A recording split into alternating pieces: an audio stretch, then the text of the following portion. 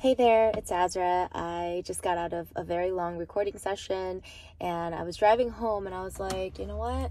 Why don't I just pull over and take some time to talk to you about this exciting new single that I just released called I Wish You Would Cry. So I Wish You Would Cry is a very melancholic, very nostalgic, very reflective single that I wrote, which is kind of different than my previous single, All Out, which I just released as well. All Out is very energetic. It's about being reckless. It's about accepting all of who we are, and just kind of coming out to show who we are and just be unapologetic. So I like to say it's like the sun energy, whereas like I Wish You Would Cry is more of the moon vibe. The meaning behind the song basically is what the title says. It's encouraging all of us to embrace our vulnerabilities and share our feelings and not hold on to any emotions inside. For so many years, and it's gotten better over the last couple of years due to the world and the society just being more open about mental health and therapy and people just sharing their feelings.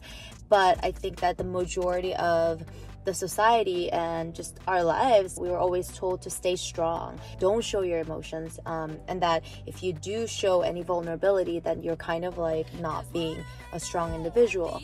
But I like to challenge that, and through this song, and say that vulnerability and sharing our emotions and letting ourselves cry, letting our emotions flow, that's actually vulnerability turns strength. It is strength. There has been many times in my life, especially during COVID, when because all of us had to kind of retrieve, right, and stay home and be alone, there were many times when I just got into this like melancholic, sad, emotional mood, especially in the middle of the night, and I couldn't sleep, and then I had all these like thoughts, memories, and feelings just rise. And I asked myself, I'm like, where is all this coming from? And I realized it's actually from all the emotions that I didn't even think I had pent up inside. And I had all these voices in my head telling me to feel a certain way, but maybe it's supposed to be this way, and just feeling all this guilt. And then eventually all those thoughts just getting really overwhelming, and then eventually just crying and releasing. And then realizing how refreshing and how empowered I felt once I accepted my emotions and kind of let things out, and showing self-love in a way. So that's what I Wish You Would Cry is all about. It's encouraging all of us to let our emotions out. I wish you would cry. Don't hold anything in. If you have anything to say to yourself or others, or just you want to attend to your emotions, putting it out there. So the rest, I'll let you hear it and you tell me how you interpret it. In terms of the recording process and the writing process, it was very, very, very therapeutic and super organic. So I went into a writing session, already had this idea about, the mood that I was in, and like the type of vibe and the feelings that I was kind of feeling during that time. And when I went into the studio, I didn't have like specific lyrics or melodies written, and I wanted to go in there and let everything be organic. So my co-writers and the producer, we kind of sat there, just started talking about life, and it ended up being kind of therapeutic, right? And then one of the writers was talking about how she's going through something difficult, and I was like, you know what, like I go through something difficult too, and the emotions are always up and down, but it's something that that we should embrace and we should talk about. So I was just like, I really, really wish that we could just all cry it out. Let's cry it out.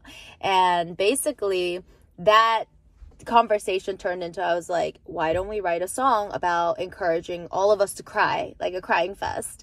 And then that's kind of how the writing session unfolded, and it became a very fluid moment to create.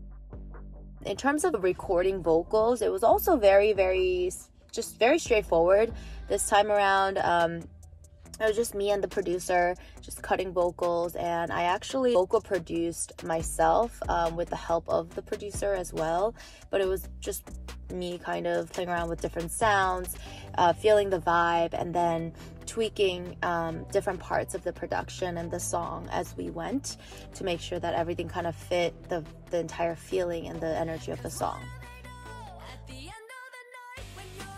So I hope you enjoyed this little clip about I Wish You Would Cry, and most importantly, I really encourage every single one of you to be true to who you are. It's also important to be true to your feelings and your emotions and not be afraid to let it out. You know, if you're sad, say you're sad. If you're feeling stuck, like, accept that and then figure out a way to come out of it, but don't force yourself. If you have tears flowing down your face in the middle of the night, let it flow, you know, let it all out, and then you will realize that the next day you'll feel better and that you'll be like, why didn't I do this more? So with this song, let's all take the time to, you know, release our emotions and release ourselves and not let anything stay inside, because you are beautiful individuals, beautiful humans who were put here on earth for a reason, and it's not fair to you to hold on to all of your emotions and not let it out, because once you let it out, you'll realize how inspiring you are and how much you will motivate other people and empower other people to release and share their emotions and their true selves. Please check out my music on Spotify, Apple Music, and everywhere, and join the Sixth Dimension Discord community, which is a very exclusive community I have with my fellow Azra deities. And that's where we kind of dive deeper into the sixth dimension, which is a place where you can be yourself, you can let go of all your inhibitions, and we support each other to follow our dreams. So come through. Thanks for listening, thanks for watching, and I hope you have a wonderful day.